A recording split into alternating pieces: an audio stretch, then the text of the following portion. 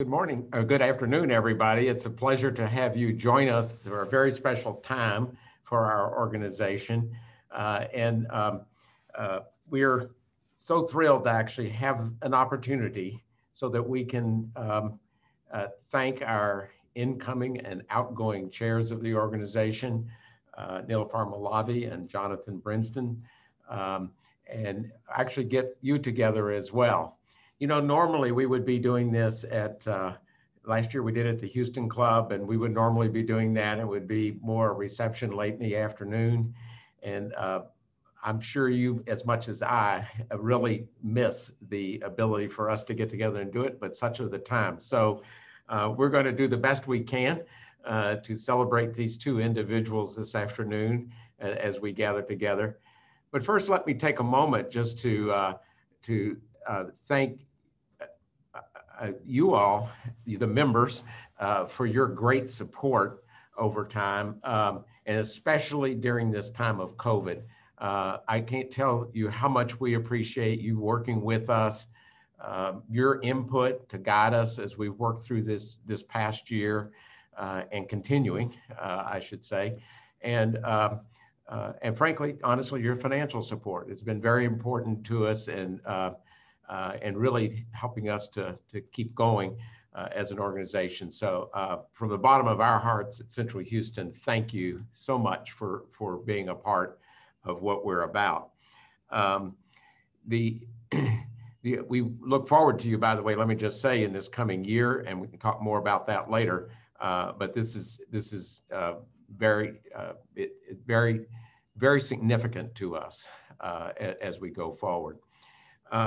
I would like to take a moment to talk a little bit about how we're going to do the meeting today, or our get together. Maybe it's really not a meeting. I think that's a better word. Get together is probably a better word. We're going to take some time to recognize Jonathan and then Niloufar, but we also are set this up so that we're going to have some breakout rooms at the end of our big session, so that you have a chance to network with your colleagues and friends that are members of Central Houston. So work with us as we go forward. Virginia Oviedo on our staff is monitoring this and helping us kind of get this organized as we do this virtually. And the one thing that we would appreciate you doing is that in chat, I think you will find in there a question that she will put up, or it'll come up here at some point, a question of, do you want to participate? And there it is on your screen. It won't be up the full time, but she'll have it up several times so that you can check yes. And we're just trying to get a head count so that we can very quickly make this work as we finish up and we move into our social time that follows our get together this afternoon. So with that, let me just turn to express our great appreciation to Jonathan Brinsden, who has served as chair of our organization, and who also, in case you don't know Jonathan, and I suspect most of you do, he also is hard at work as the CEO of Midway, which is one of our very, very leading developers in our city, with a really mixed portfolio of projects, and frankly, always taking on other really interesting projects, especially in downtown, and of course, right to the east of downtown, East River, with a very, very large undertaking on the part of Midway.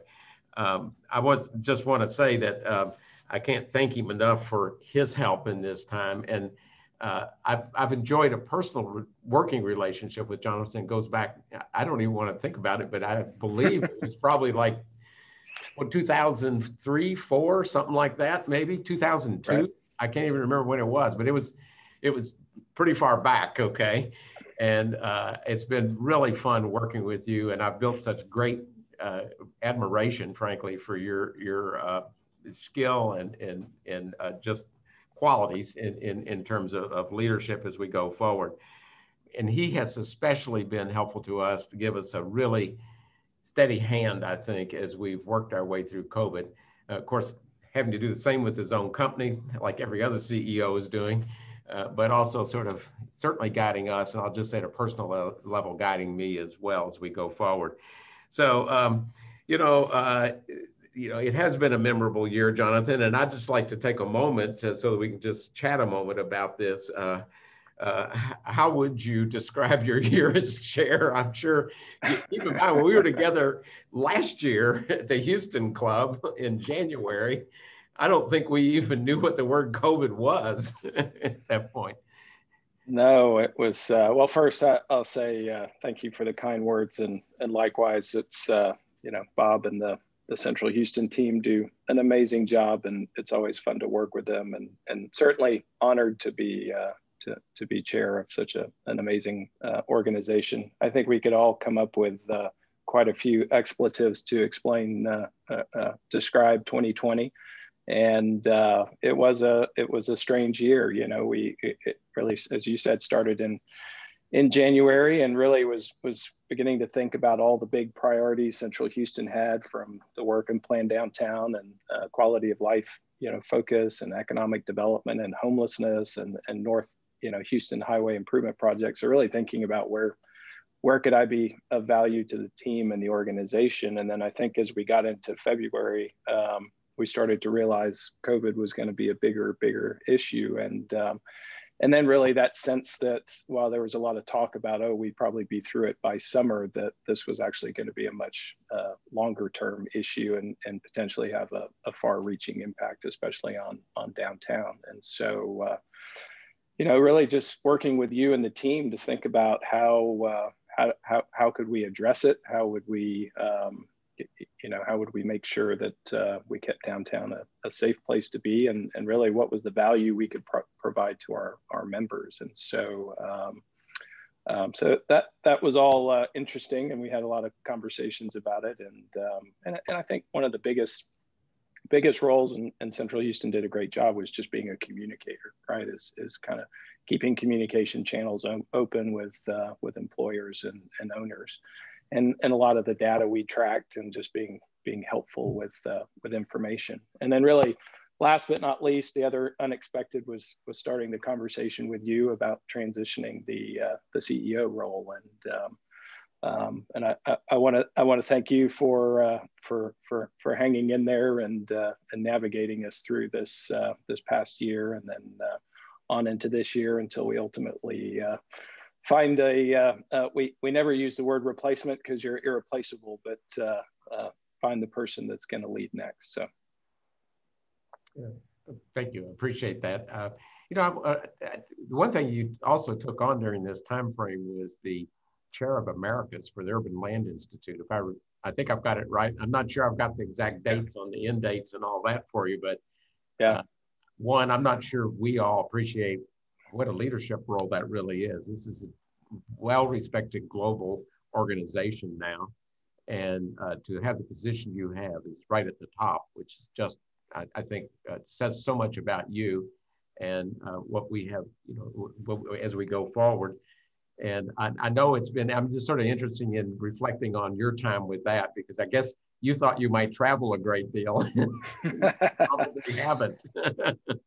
Yeah, and that role, it presented many of the same challenges in a way, and navigating, trying to help lead an organization that places a lot of value on large meetings, and bringing the best in the industry together, and then figuring out how do we continue to deliver that member value and that connectivity in a COVID world. And I think we would all agree, in many respects, a lot of the things we're dealing with are not necessarily new, but COVID has really accelerated a lot of trends. And so in some ways for ULI and many organizations, it's been a good thing, actually. It's it's pushed us to do things that we probably should have already been doing. And so but yeah, one benefit is I have not had to travel as much as I would have. So, and we've appreciated that.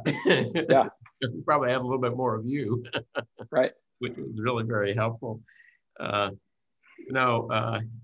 really do look forward to the day. I think we all look forward to the day when COVID's in the rearview mirror, and I guess we all have a little bit coming into the year with the vaccine, we all have a little bit more positive optimism. I think we're all impatient. We want this to move faster and all that, but it will be at some point in the rearview mirror. And I guess one of the things I know I've worked at and I really keep trying to do is keep thinking about what the future is as we are come out of this, and we're looking forward and where we're going to be.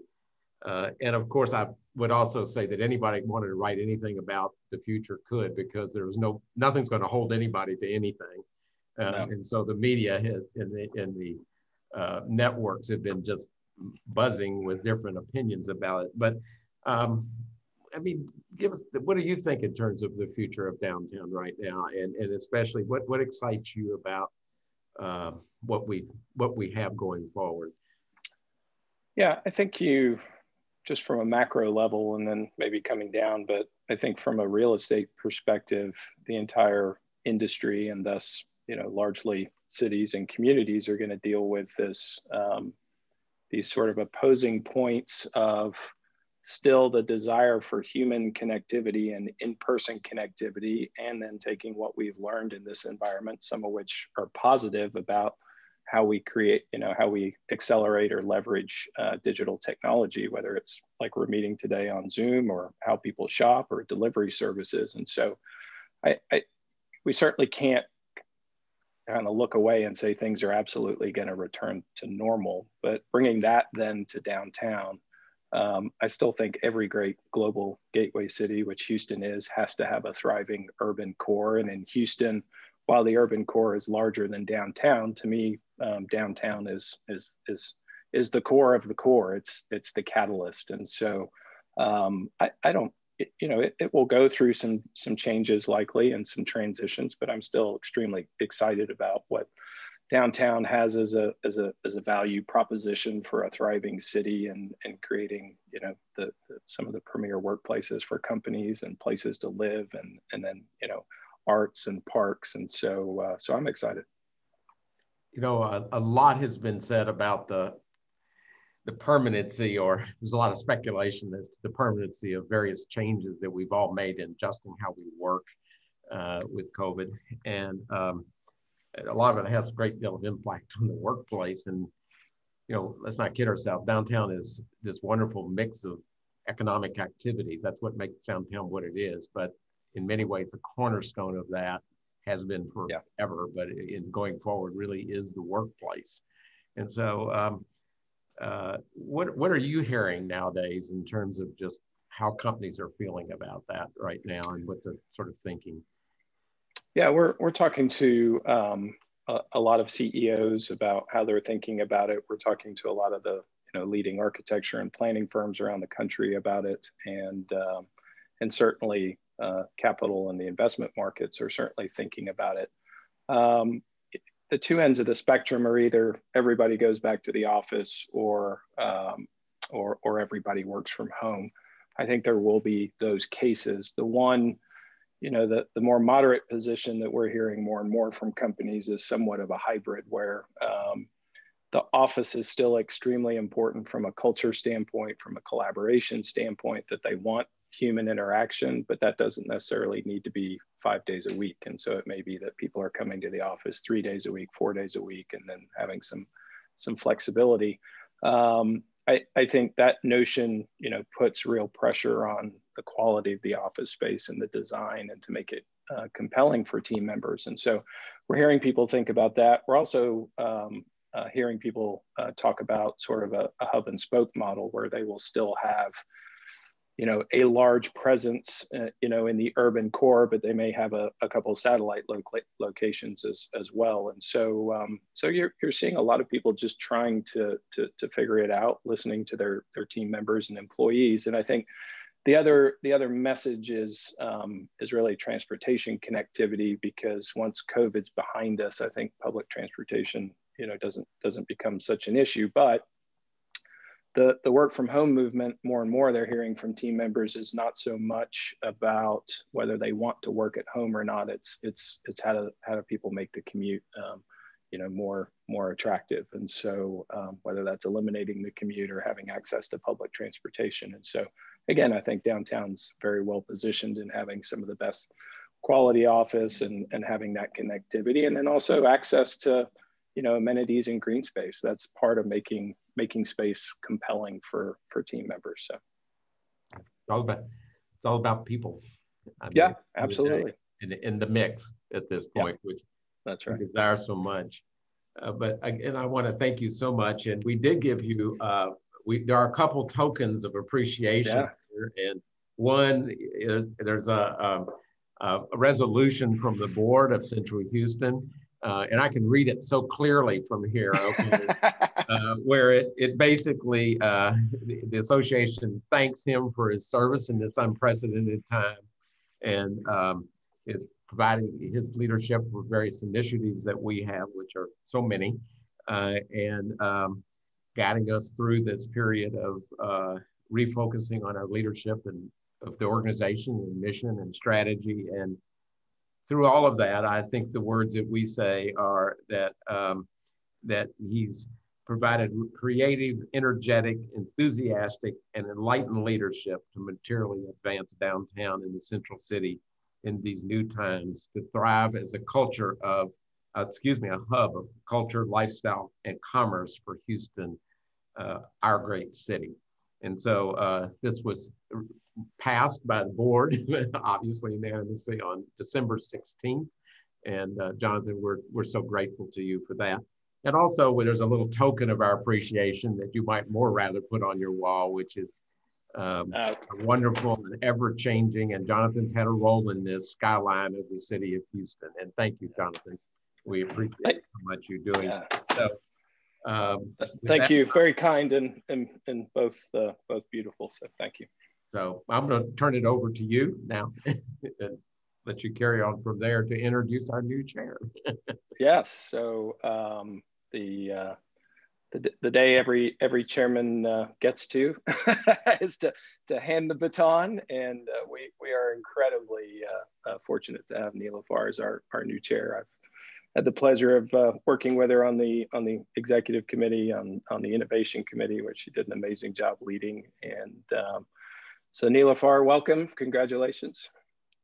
Oh, thank you, Jonathan. I'm very excited to step into this role, although you're leaving some very big shoes to fill. I do want to add my thanks to you for your leadership, especially this past year, and everything that you were able to, move forward regardless of COVID and the disruption and everything else that we had to go through. So thank you. I wish we could have been together and we could have toasted you properly, but we'll just do a virtual toast for now. Fair enough. Thank you for all your kind words. So as you look to this time, unfortunately, I didn't cure COVID for you, and so how are you feeling about chairing the board and looking forward? Listen, I'm very excited. COVID has been an opportunity for all of us to think about the world in a very different way.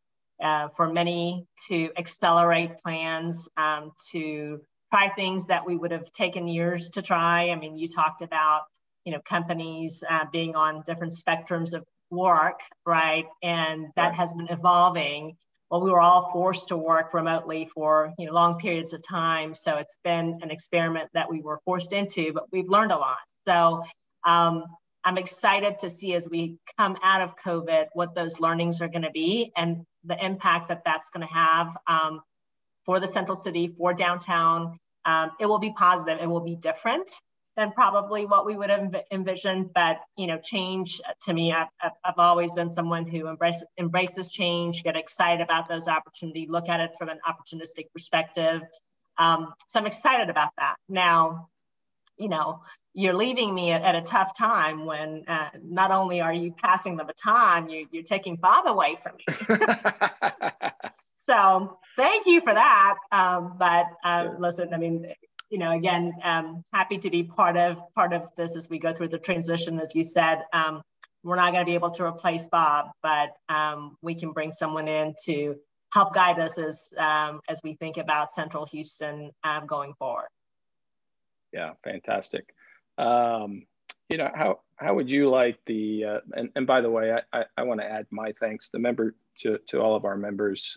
Everyone has been fantastic in their support over the last year, and it's, you know, given things all companies are dealing with, it's, you know, financial support's not always the easiest thing. So, but I do want to add my thanks to the fantastic support. And along those lines, you know, how would you like the membership to support the strategic initiatives we've set forward for the organization?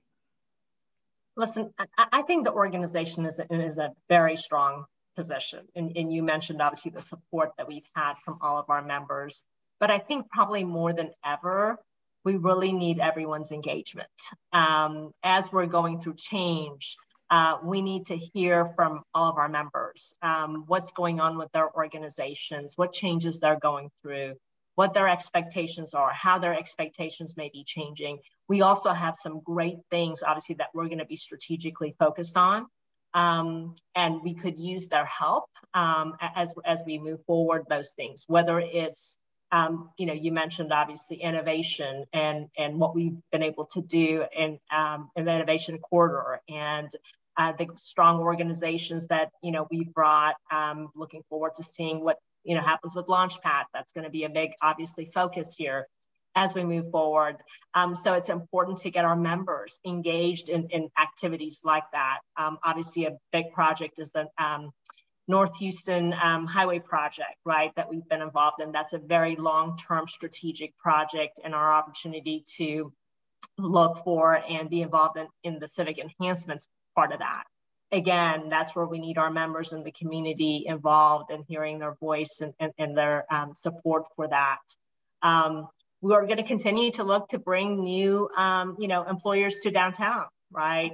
If they may look different, right, than former employers. And so again, downtown, the mix of businesses in downtown will continue to change, which is great. And so again, there are so many different ways that our members can help support us in any one of these strategic initiatives that we have. So we're not going to change our strategy. We're going to pivot as needed, right? And the more involvement and engagement we have from our members, the better off, you know, we're all going to be. Yeah, agreed. Fantastic.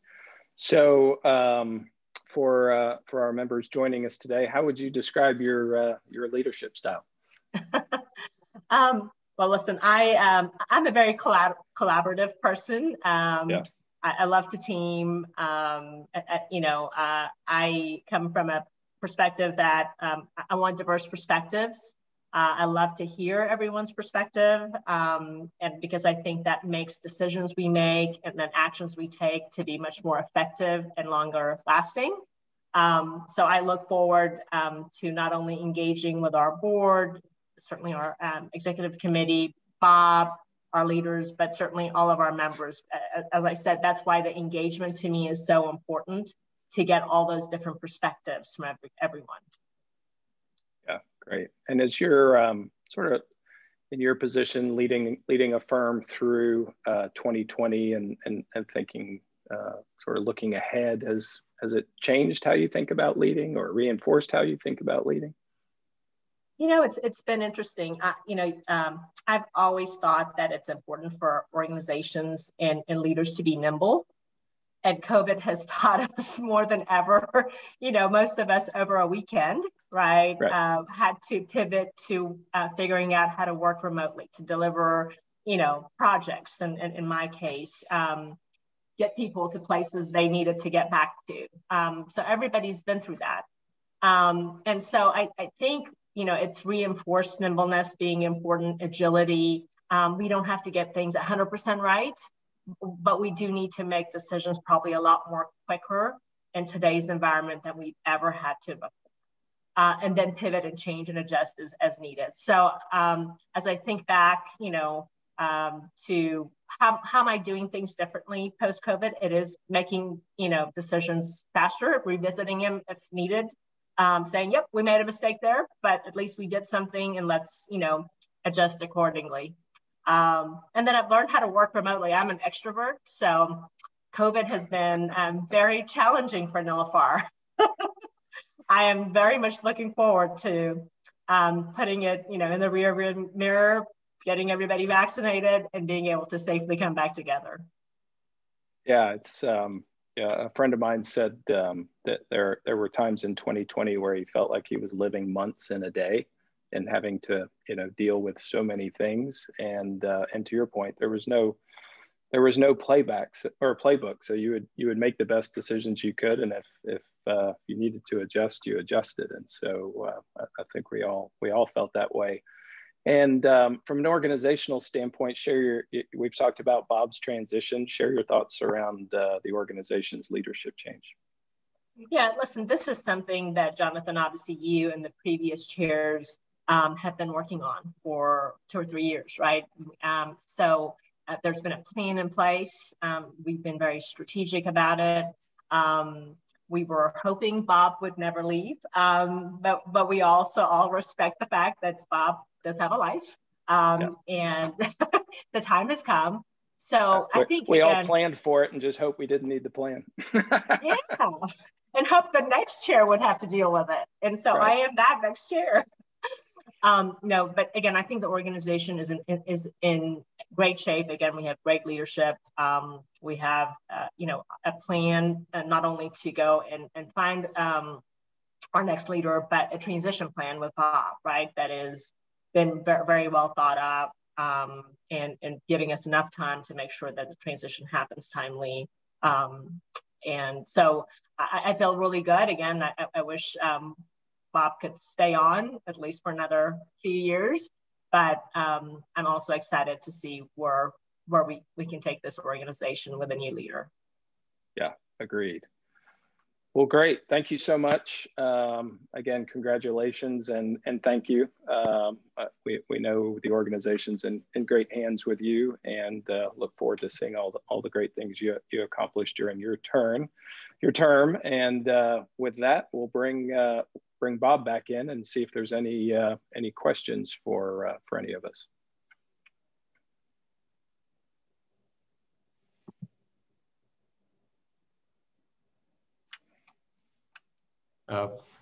Niloufar, I just want to thank you for, and actually thank PwC for sharing you with us. Okay, you too have global roles, a very big global role, and so to take care of us here in downtown, we really deeply appreciate. I can't say it in advance. Our thanks to you for helping us. We do have, in fact. Let's see if we have some questions at this point. And please, if you will, if you've got questions for Jonathan or Niloufar, just put them in the questions and answers, and we'll pick them up. Niloufar, we have one for you, and that is, in your experience as chair of the Innovation Committee, which you did nicely chair for Central Houston, we're deeply appreciative, and we appreciate what's come out of that. What did you learn about the space, and was there anything surprising to you with that? I think that's a great question. A few observations. One, I think we all agreed that it was very important for our city to be at the forefront and have be focused and have a strategy around bringing those innovators into our city, right? So. The question was, what did I learn? What was I surprised by? What was, I think, pleasantly surprising is the level of interest and engagement that we had from various organizations, to like Mass Mutual, Generator, and others, to actually come to Houston, invest in our city, and get engaged with us. That was fantastic to see. That happened, and honestly, the effort that went on, there was a lot of partnership in bringing those organizations into town. It's important for us. The other thing that I think was great, Bob, is from chairing the committee was the number of our members that wanted to get involved with that and wanted to know how they can help, right? Not always knowing what that may look like, but saying, I'm here willing to help, whether it's, pull us in as mentors, as in whatever capacity, us as an organization can support these, programs that are coming into town, companies that are gonna, startups that are gonna get engaged with them, right? So on and so forth. So it's been great to see, even during, the past year, how much activity we've seen there, what we've brought in, companies that are getting engaged, but locally and nationally. So we are getting national visibility as well, right? With some of these organizations like, Mass Challenge, and look forward to seeing, where that goes. Fortunately, that's a space that during COVID probably didn't really have a setback, right? And continue to move forward at a pretty nice pace. So, in fact, I could probably guess that COVID might even be helping accelerate some areas, right. certainly some areas of innovation, without a doubt. No doubt about that. For both of you, we have Houston's unique, I think, and it has a number of quote business districts. Although I would like to think downtown is the capital, and I believe it still to this day is the largest concentration of workers in the entire region. I guess for both of you, what makes downtown so special? Okay. I think that's a gimme. That's an easy one. Don't ask that question to Bob. He'll go on for hours. Okay. I mean, let me start. I remember, so I'm not a Houstonian. I'm actually an immigrant. And I remember coming to Houston 40 years ago, almost now. And one of the first places my father had gone to school, U of H in Houston. So he was showing us around, right? And I remember him very clearly taking me to downtown. I loved photography. So even at an early age, I was taking pictures, these huge buildings, and it was amazing. But there was no one around, right? The streets were empty. He told us we can't get out, just look at the buildings. They're beautiful. I think we may have parked and gone to the Hyatt and had tea or coffee. I don't remember. And then to watch Houston, I've worked downtown Houston my entire career. I've been downtown Houston for 30 years.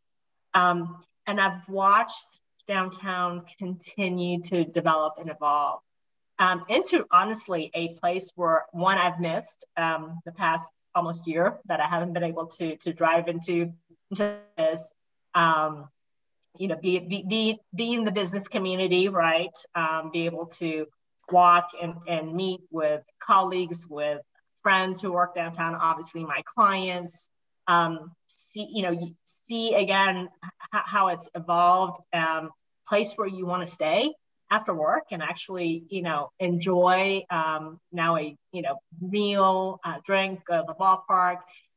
It's alive, right? And so it's a pretty special place for me. And when I look back at my first experience of driving through downtown, now it may have been deserted for a while during COVID, but it's come back, and it will come back even further, right?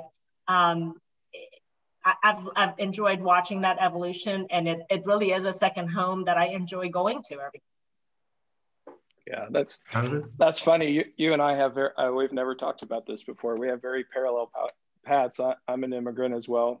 I moved from London 45 years ago, and we actually lived in the Hyatt Regency for 2 months. And having lived a very urban lifestyle in England, I remember walking over to the hotel in the evenings, wondering where everybody was. And it was sort of an odd existence, but I would walk with my dad down to One Shell Plaza, and that's where he spent his career. And I always blame Gerald Hines for that One Shell Plaza was the reason I was hooked on the development business early on. I'd stand at the base of that building and just look up and admire how beautiful it was. But similarly, it's just been amazing to see the transformation of downtown into what it's become today on this truly, thriving, not just business district, but urban district that has all these incredible amenities. And I too, like you, Niloufar, it's I miss spending more time down there and being down there on a daily basis. There's just a great energy, and you just feel the people, and so yeah, it's a special place. And I think as a city we've undergone a parks and green space renaissance, but maybe nowhere more impacted than downtown. And you just think what Discovery Green has done and what Market Square Park has done and what the new park in South Downtown announced. And then obviously the connectivity to Buffalo Bayou Park, it just adds to the richness and the amazing place that downtown is. Yeah. I have a very specific question, and I think we'll sort of use this as our last one. And that is we all know, we opened Downtown Launchpad project of Central Houston, and with our great collaborators in that space back in, actually when I think about it was last fall, although we were pretty much done in the summertime. And again, we're still awaiting more people coming back to it. It's ready and waiting for them. But the question really is, what do you imagine as a next phase for development might look like for the efforts that we began as Downtown Launchpad? I think we all thought it was going to be a vision going forward. So any thoughts on that? Yeah. Go ahead, Jonathan. No, I was just going to say, one, I think, unbelievable credit to Central Houston for pushing that forward. And in many ways, as Niloufar said, bringing Generator and Mass Challenge and others, in some ways those are theories until they've been proven successful, and they've been unbelievably successful, and maybe more so than we thought. And I think there's continued opportunity and growth there.